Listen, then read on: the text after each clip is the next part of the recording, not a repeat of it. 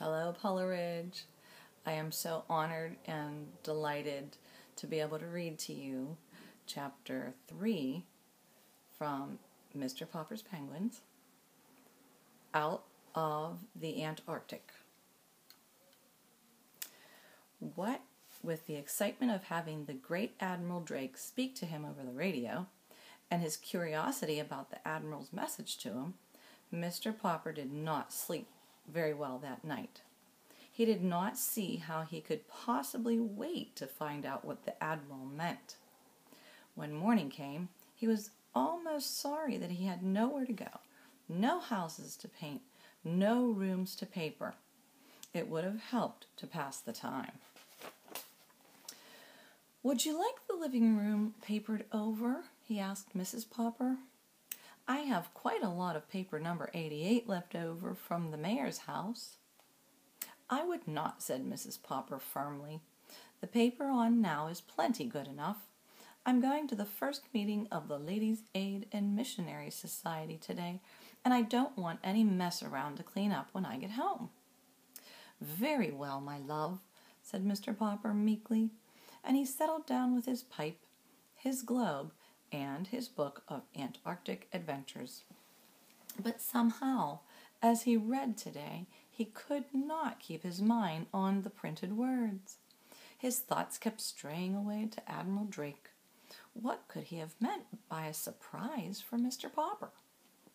Fortunately for his peace of mind, he did not have so very long to wait.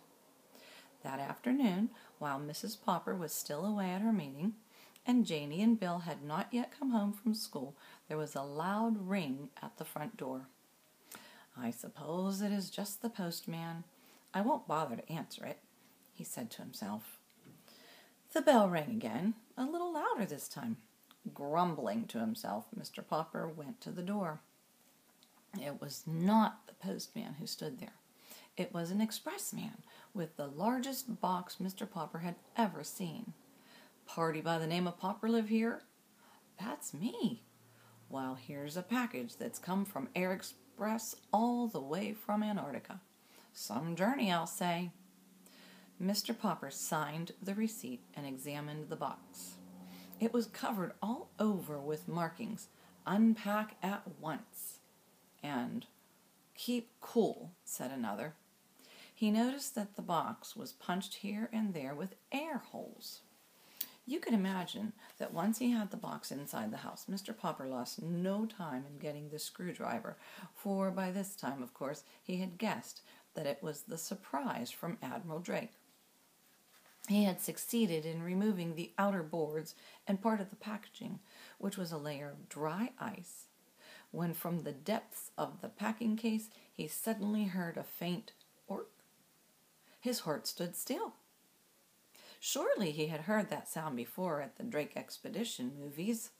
His hands were trembling so that he could scarcely lift off the last of the wrappings.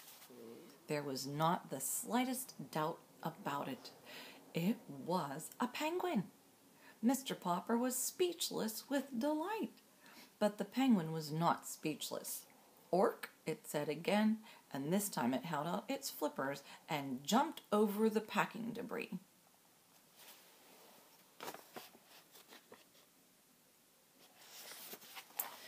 It was a stout little fellow, about 2.5 feet high.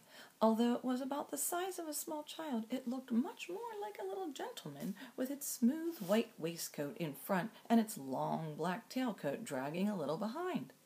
Its eyes were set in 2 white circles in its black head. It turned its head from one side to the other, as first with one eye and then with the other it examined Mr. Popper. Mr. Popper had read that penguins are extremely curious, and soon he found out that this was true, for stepping out, the visitor began to inspect the house. Down the hall it went and into the bedrooms, with its strange, pompous little strut. When it, or he, Mr. Popper had already begun to think of it as a he, got to the bathroom, it looked around with a pleased expression on its face.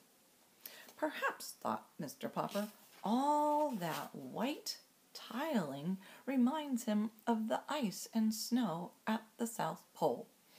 Poor thing. Maybe he's thirsty. Carefully, Mr. Popper began to fill the bathtub with cold water. This was a little difficult because the inquisitive bird kept reaching over and trying to bite the faucets with its sharp red beak. Finally, however, he succeeded in getting the tub all filled. Since the penguin kept looking over, Mr. Popper picked it up and dropped it in. The penguin seemed not to mind. "Anyway, you're not shy," said Mr. Popper. "I guess you've got sort of used to playing around with those explorers at the pole." When he thought the penguin had had enough of a bath, he drew out the stopper. He was just wondering what to do next when Janie and Bill burst in from school. "Papa," they shouted together at the bathroom door, "what is it?" "It's a South Pole penguin sent to me by Admiral Drake." "Look," said Bill, "it's marching." The delighted penguin was indeed marching. With little pleased nods of his handsome black head, he was parading up and down the inside of the bathtub. Sometimes he seemed to be counting the steps it took. 6 steps for the length, 2 steps for the width, 6 steps for the length again, and 2 more for the width. "For such a big bird, he takes awfully small steps," said Bill. "And look how his little black coat drags behind. It almost looks as if it were too big for him," said Janie. But the penguin was tired of marching. This time, when it got to the end of the tub, it decided to jump up the slippery curve. Then it turned and with outstretched flippers tobogganed down on its white stomach. They could see that those flippers, which were black on the outside like the sleeves of a tailcoat, were white underneath. "Gook, gook," said the penguin, trying its new game again and again. "What's his name, Papa?" asked Janie. "Gook, gook," said the penguin, sliding down once more on his glossy white stomach. "It sounds something like Cook," said Mr. Popper. "Why, that's it, of course. We'll call him Cook. Captain Cook." And that's the end of chapter 3. I hope you all enjoy this chapter book. Several of you who have been through my 2nd grade classroom can remember when we used to read this chapter book together, and we would make our papier-mâché penguins.